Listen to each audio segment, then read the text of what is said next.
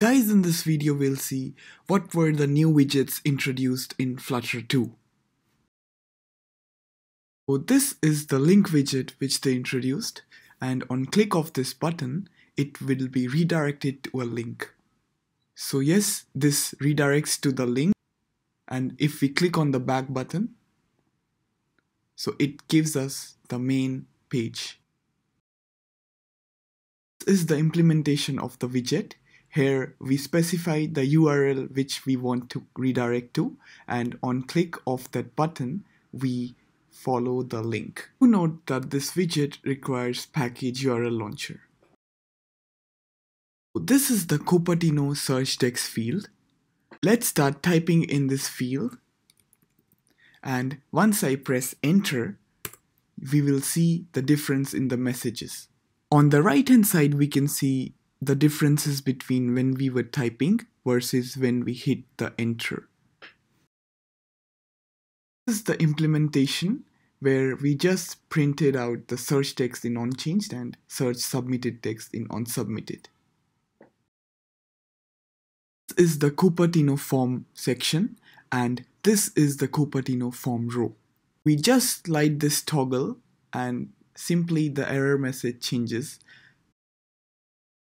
So here is the CupertinoFormSection, and inside which there is this form row. On toggling the switch, we simply set state. There is also a Cupertino text form field row, and let's enter some word here. Press enter. On the right hand side you can see the differences between text form field when we were typing versus when we hit the enter. Here is the Cupertino text form field, wherein we just assign a controller to this and we print out the messages on onChanged and on field submitted.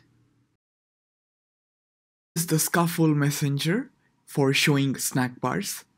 Let's click on this floating action button and it shows us the snack bar. The code, we create a Scaffold Messenger state, and from that state we call the show snack bar. This is the RawAutoComplete. We click on this field and it shows us the different suggestions. Let's click on a suggestion and press submit. So it shows us our submission. Define a list of suggestions. Create the RawAutoComplete.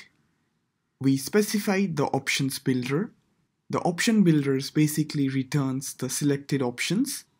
We define the onSelected and what happens once the user clicks on a selected option.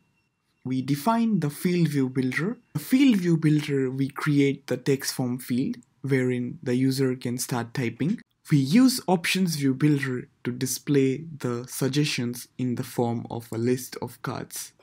That's it from this video, guys. Source code and article links are mentioned in the description below, and thanks guys for watching.